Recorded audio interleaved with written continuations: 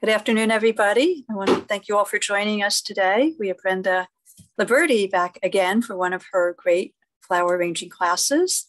And this will be recorded and available on our Hunterdon County Library YouTube page for you to watch again or to let others know about it. And you can also watch her Valentine's flower class that is still on the Hunterdon County Library YouTube page with over 100 views. So thank you for joining us today, and I'm going to get right to it. And for those of you who are watching, please make sure you are muted because we are recording. So thank you, Brenda. I'll pass it over to you. Thank you so much. And hello, everyone, and welcome. I really appreciate you guys taking the time to tune in. Thank goodness we finally have some sunshine. I think it finally feels like spring today and no rain. That was a crazy week, crazy storm last night. But just a quick background, I'm Brenda Liberti. I created Bee Lee Blooms in November of 2020. During COVID, I discovered my passion for putting together flowers. So I'm always learning myself, but I love to pass on, tips and tricks that I have learned, especially the library groups are always so much fun to teach to, and you guys are so receptive to learning, and I love it. So we, as a family, took up beekeeping, and that's where the BEE in Bee Lee Blooms comes in, and Lee is my middle name.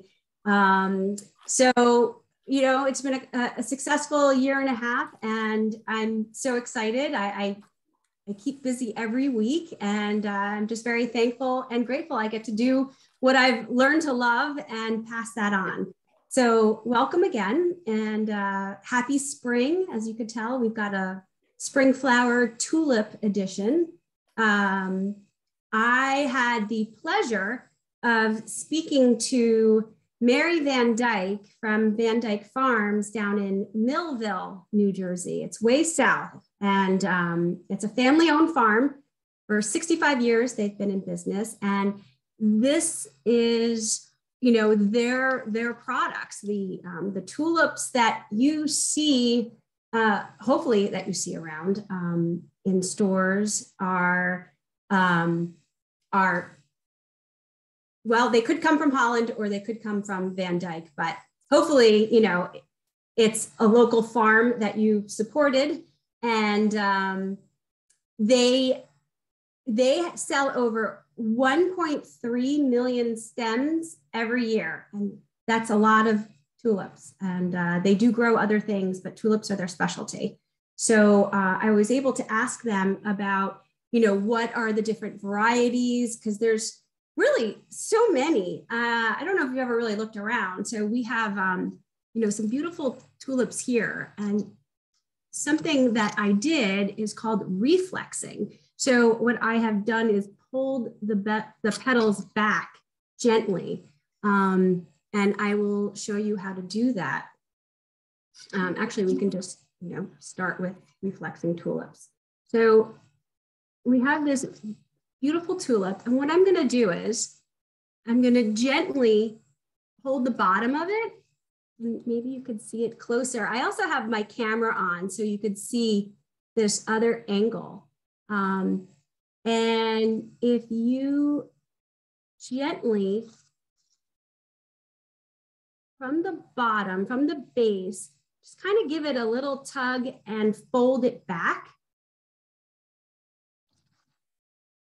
it will stay open. Now, I find with reflex tulips that they may not stay as long, but that's okay. They look fabulous. So if you have a party and you wanted to reflex a couple stems of your tulips, I think it gives it such a different look. And so voila, by simply gently folding that back, you get this beautiful different look to your tulip. And I find, tulip leaves, sometimes they have their own thing going on. So if you need to remove the leaf, then that's fine. You just pull it off. But sometimes, make it work with your arrangement. So this guy I have a taller vase, And I love the way that this is just kind of draping, and some of them are pointing up. And, you know, sometimes simplicity is the way to go. I did also ask Mary about what are the best ways to keep tulips fresh. And because I grew up, I always used to put a few pennies in the bottom of the water. And I thought that was my trick for keeping them straight up. And that it may still be true, but she said all-time best way to keep your tulips healthy are these flower packets that come with flowers. You find them at the supermarket. I've also found out the 3 secret ingredients that are in it. It's a citric acid, sugar, and bleach mix. It's non-toxic. I mean, you still don't want to consume it, but that is the secret ingredient to these packets. And it is the best way to keep your flowers healthy. So with tulips, she said, it's important to change the water every day. Cool to almost like room temperature. Tap water is fine. You never want to do too hot or too cold. And also, you're going to want to trim the stems every day if you can. So if you can kind of see, this may be a little hard. The bottom of this one has gotten a little brown. So I've got my flower cutting shears, and I'm going to just snip it on an angle. Tulips love to drink lots of water. Using your average kitchen shears is not recommended. It can pinch the stem a little bit, and that'll prevent the water from, from them drinking the water properly. And, something interesting about tulips as well is that they're phototrophic, and that means that they will, bend and kind of move towards their light source. And if you can think of another phototrophic flower, sunflowers would probably come to mind. They kind of move and reorient themselves with the light source. So that's always a fun fact about tulips. So I've trimmed this stem, and I'm just going to add him in here. And again, you don't have to overthink it. I love to do different heights, so you've got one low, one higher. They are going to continue to grow. They're going to keep, growing in length. So if you wanted to cut it short, just know that it'll keep growing. And every day when you change the water, if you want to just give it a quick trim, that'll keep them healthy. And, if you're spending money on a product, it's important that it doesn't just die on you. Something else that's interesting. So I love the look of these tulips. So if you can see how different they are from, say, the yellow ones, because they have this almost like this cabbage-like texture to it. These are called parrot tulips. And actually this one in particular is called the super parrot, which I thought was really cool. And it's a variegated form, which means, it has multi-colors to it. So this is a green and white, and it's so much fun, I think, to add different textures to things, because, if you ever drew a tulip, say, if you were doing like a cartoon tulip, you might just kind of do like a U and then do some triangles. And that's what we think of as tulips, but they come in such a variety. So if you're at the store, take a good look around, and if there's something a little bit different, or if there's a color in particular that you like, then get that one, get something that makes you happy.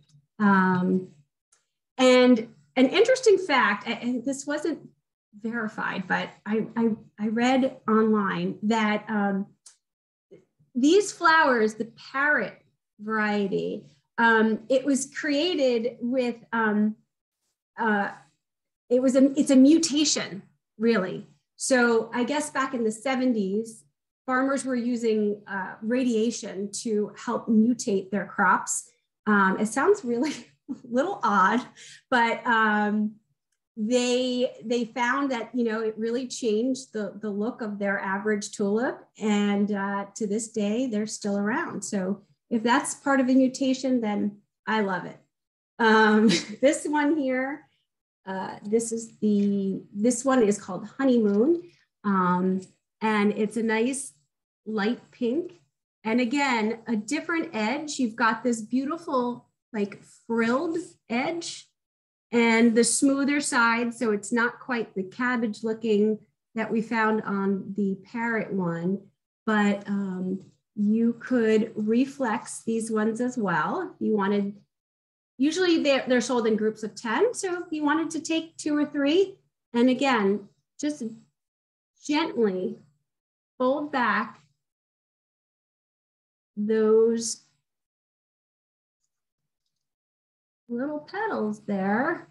They're going to stay and just look, you know, look a little different in your arrangement. I love this. It's pretty easy, you know, just has to, it takes a little bit of practice. And so here's an example of maybe too many leaves being on. So I'm just going to simply pull those off. Give this, you know, I'm going to give this a nice, I'm going to cut a lot off of this stem because I know that he is going to grow.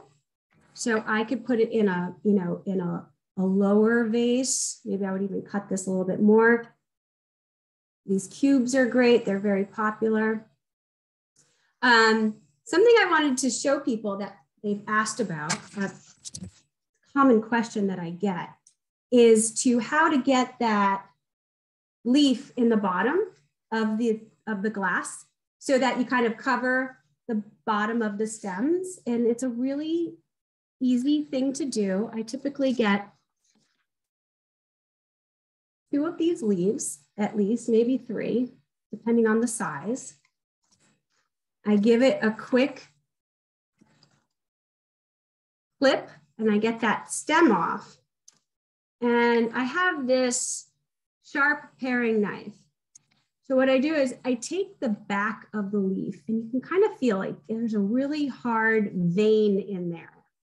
So I am going to then run the paring knife, and hopefully it'll show up in my other camera view here. I'm going to run the paring knife along, see if you can hear it actually, you can hear it cut. I'm just trimming, I kind of scraped off that thick vein so it's a little bit more pliable now.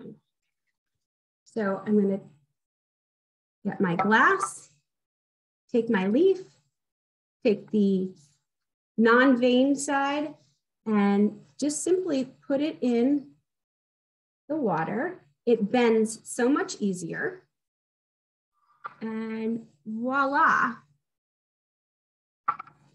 When I add my flowers to it now, you won't necessarily see the bottoms. Let's see, let's add some mini hydrangea here. I love these guys. I love this color, like a jade green kind of color. Well, you know what? Let's put together an arrangement. That's what we're going to do.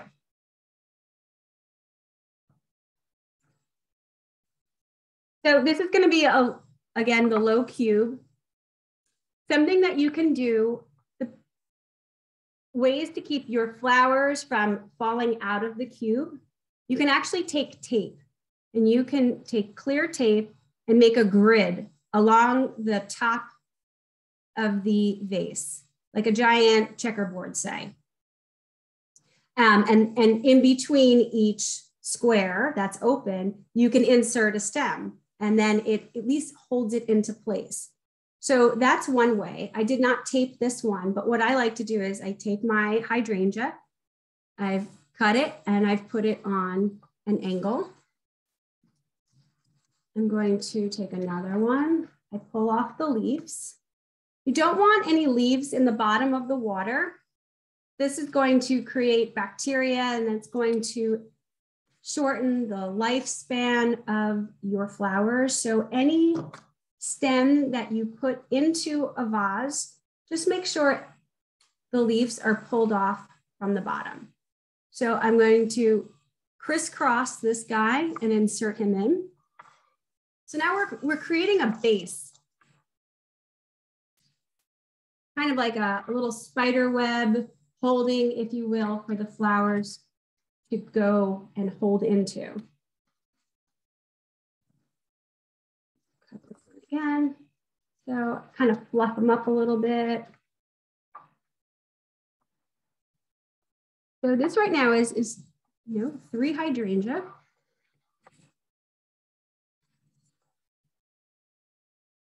I'm going to take some other greens. This is my favorite green to use. This is called Israeli Ruscus. And what I do is I like to try to use the whole stem. So I cut it in half because I'm going to strip away those leaves that are going to be on the bottom. I'm going to stick that in there. I now have the other half of what I've cut. Strip away the bottom. Now he's not necessarily as pretty, so I'm going to bury him a little bit, but at least the few leaves that stick out, it's a little added something. And I was able to use this twice essentially, which is great. So now I'm going to stick another one in this corner.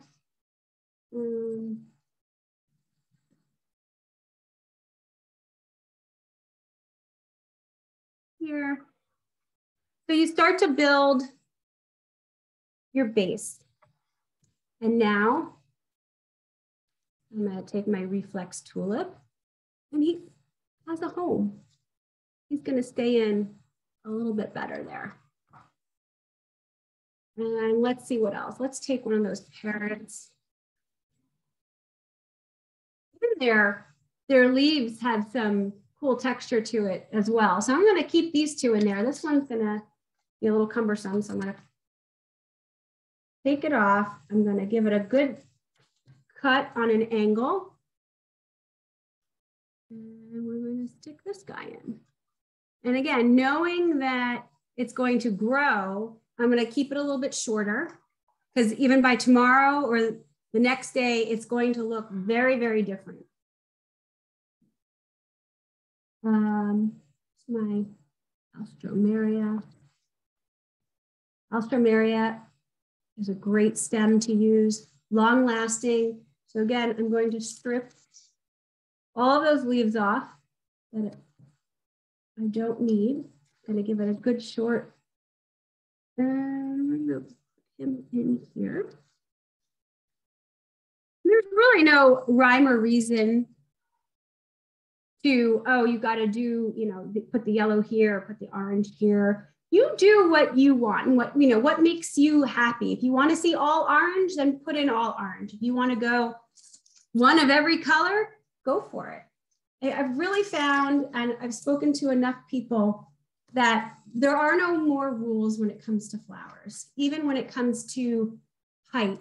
I kind of thought, you had to do like a 1.5 ratio with your stems and the vase, and you don't. It's really a lot more relaxed, which is nice. Personally, I do like to spread things out, so I'm going to use the last Alstroemeria.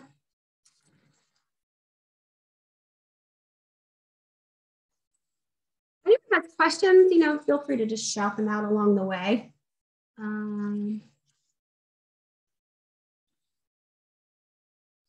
Already nice and fluffy. So let's see. And I rotate my arrangements as I go to kind of just see it at different angles. You really can't go wrong with spring flowers. They're just so beautiful, bright, vibrant colors. Let's put a little yellow in here. The stems, they they make life and decorating easy because they're just perfect. It's like you don't even need all this extra filler.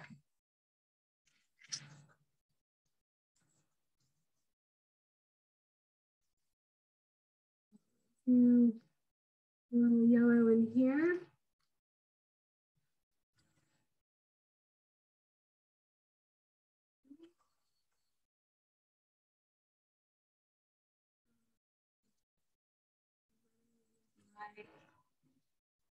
Next, I'll kind of put him at the top, kind of like as a showcase. And again, the base of this hydrangea and the ruscus helps to hold these flowers into place.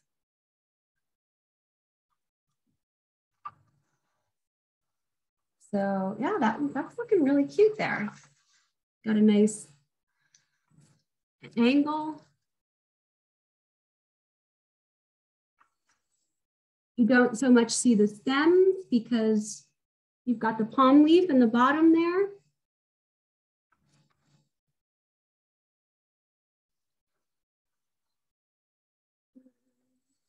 Looks like one more. Let's go for 3 yellow.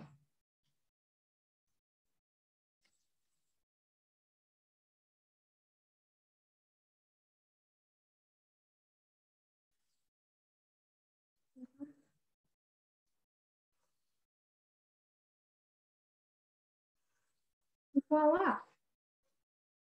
There's additional little flowers you could put in. This is wax flower. You wanted to add just a little pop of color to an area that has a lot of green. You just rip off a piece of the wax flower and insert it wherever you'd like a little more pop of color. There's too much orange over here. I'm going to break it up and put some pink. Something else that I love to do. So you have these great little mini carnations, and sometimes they come really, really super closed. A great way to open that up is kind of just, you're going to put your fingers in there and kind of just do one of those. It's like a little fluff, if you will. And voila, he's open. And it doesn't harm the stem in any way. Carnations are a really hardy flower. So you can then add that pop of a carnation there. It's looking really cute.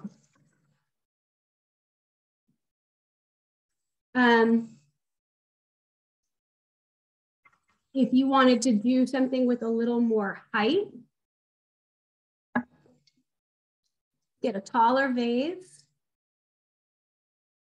And again, use the leaves of the tulips to help kind of drape down.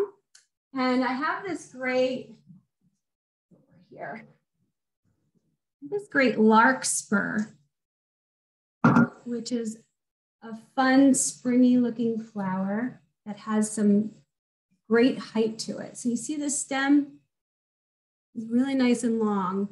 So if you have a big oversized vase and don't know what to put in it, larkspur is a good answer.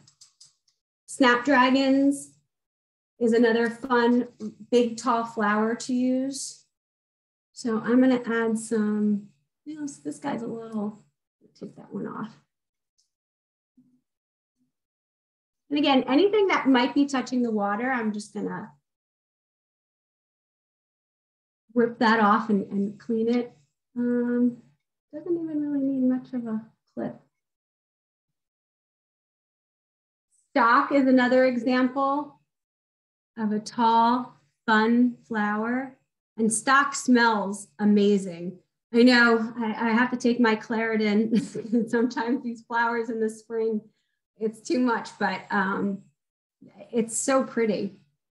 So I'm like, you know, so I'm looking here at heights. I'm gonna go a little bit shorter than the larkspur, but a little bit taller than the tulips. And again, this may change tomorrow if the tulips start growing. And let's see, let's do another one. We'll do, I'm kind of measuring it up. I think I want him to go a little bit higher. Flip.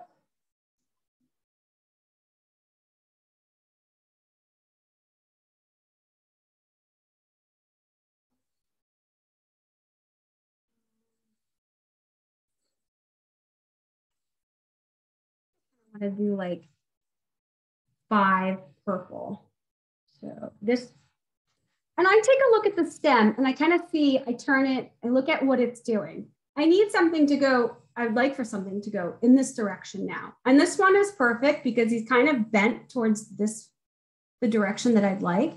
So I'm going to use him here. I'm going to kind of measure him up, give him a quick clip and put him in. And you know, that's what something I for sure have found out about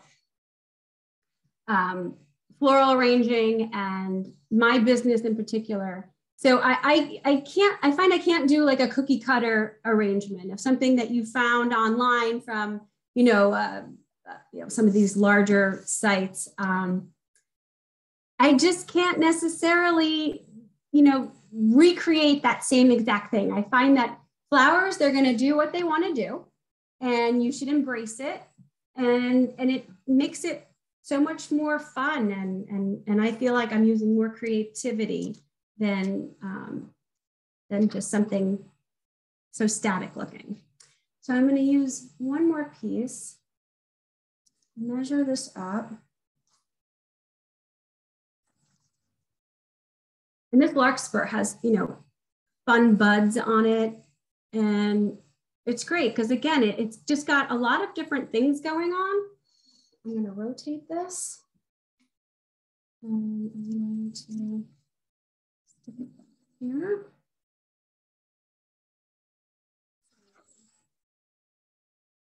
You can quite tell there's all different heights, little pops of color. Doesn't need a lot of flowers in it, you know, just the height in itself and just some vibrant colors. So you've got some pinks and some purples and the vase itself is really fun with a touch of blue. And that's great, you know, for a counter or in the middle of a table where you know, want to put some height. And if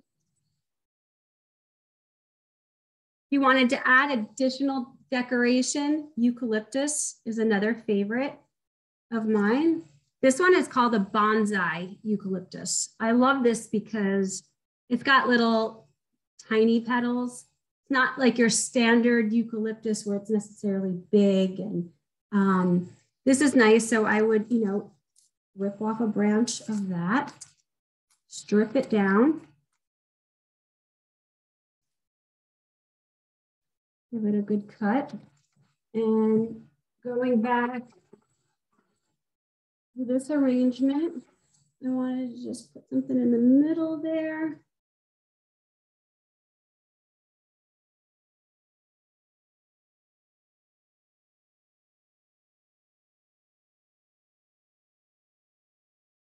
Remove a couple. And eucalyptus smells wonderful. I'm such a big fan of it.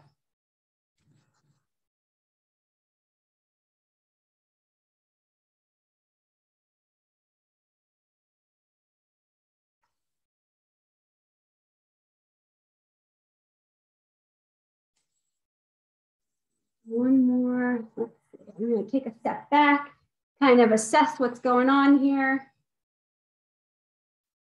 And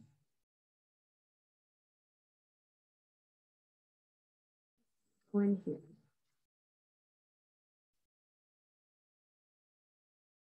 Kind of fills in some space. Again, different textures. And it's nice because it kind of complements where the, you know, where the tulips are going. got like a little buddy. Another flower that's coming out soon. This is called Sweet William. I love this. And this comes in, for me, it comes in like a 10 stem bunch.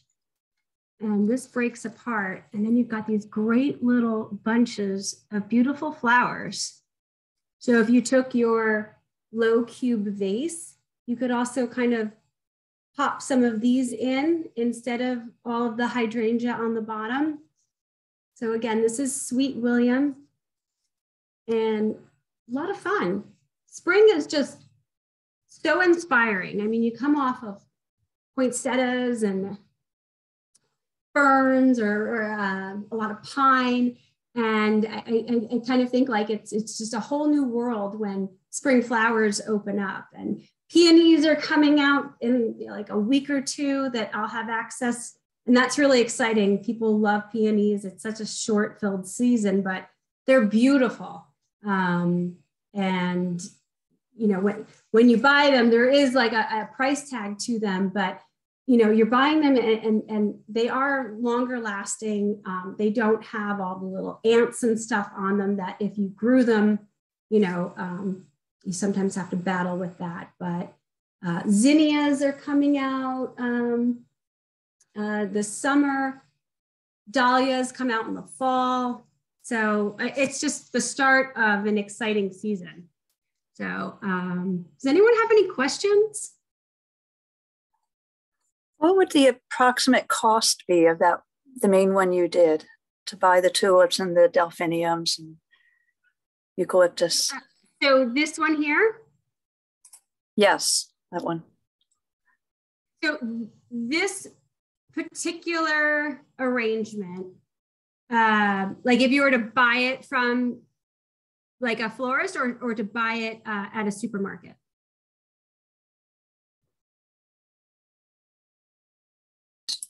Is there a big difference from where you buy it, both, I guess, cost-wise, and does it make more sense to get it from the florist? Do you get more bang for your buck? So that's a great question.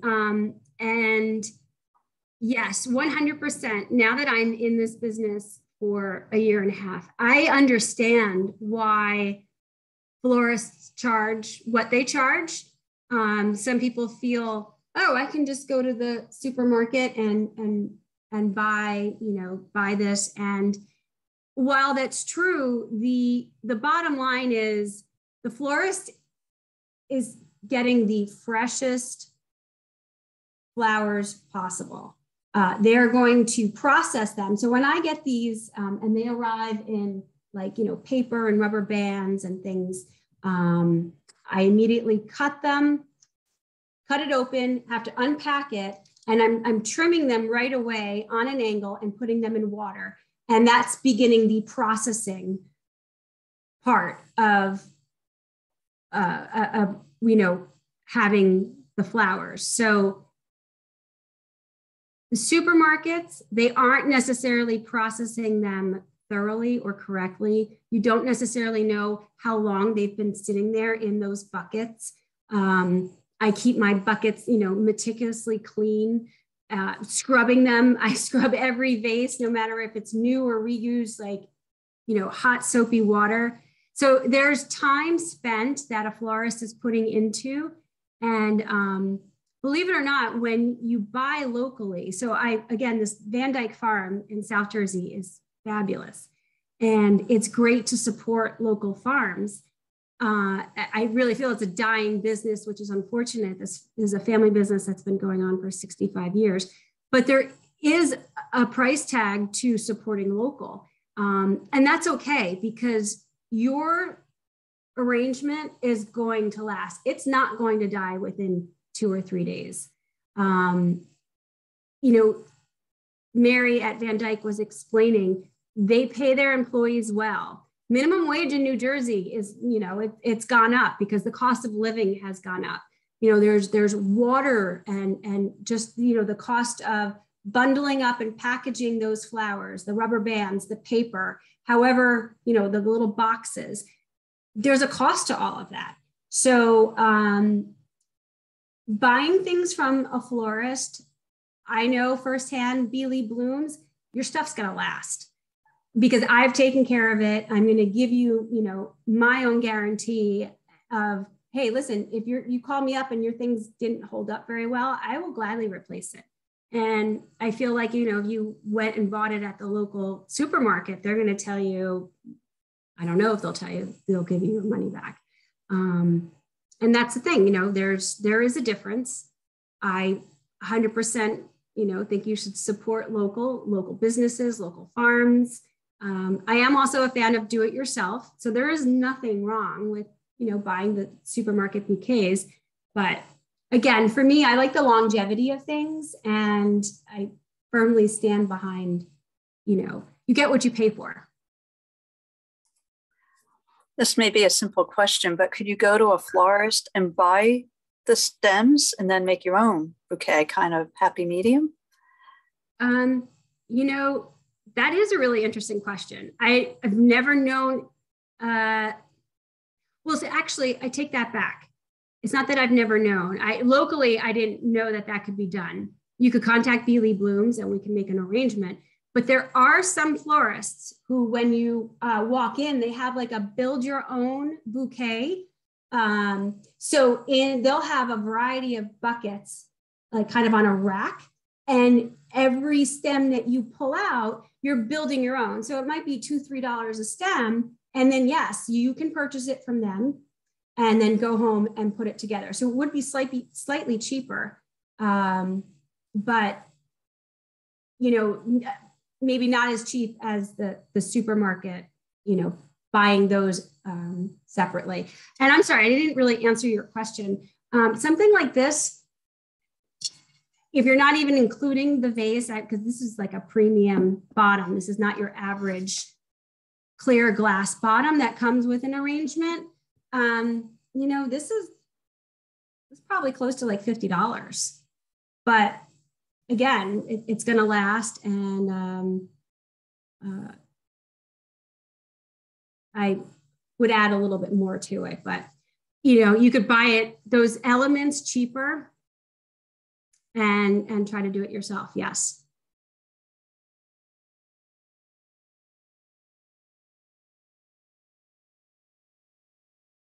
Hope that answered your question. Yeah, I would think a delphinium would cost more than a tulip. Oh, yes. You know, and that's really how a florist comes up with their pricing is, you know, they have to break it down per stem. Yes. Yep. And your delphinium, I don't, maybe this came in a bunch of 8, whereas the tulips were 10. So you're getting less sometimes when it's a super premium product. And, you know, there is a higher price tag. But again, I came across so many people during the pandemic, and I think that's what keeps Beely Blooms in business. Is it makes people happy. You know, COVID, if you're home all day and you're looking at the same 4 walls, I can't tell you how many times, you know, I've just rotated from the kitchen to the living room to the family room, you know, and doing circles. And, you know, at least if there was something nice to look at, it makes me a little bit happier. I think that's what people found during COVID, and they're willing to pay for it. So Beely Blooms has a monthly flower club. You make arrangements. You can have fresh stems delivered to you, you know, once a week, twice a month, however. So, you know, it's, everyone has their vices.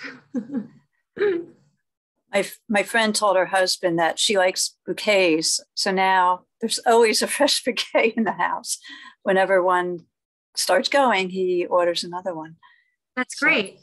And so what you could do is you can ask for, you know, if you are calling up and ordering from a florist, the best thing you can do to ensure the freshest stems is to say, hey, do designer's choice.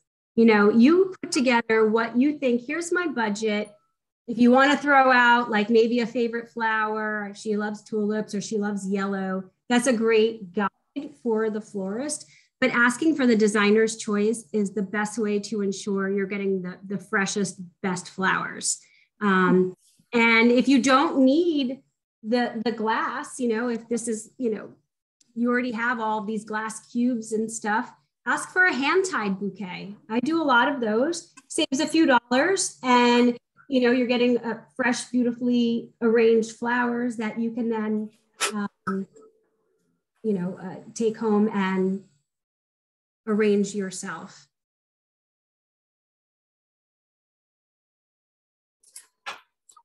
Our copier's going off here, but did anyone else have any questions? I know I'm in the office at work.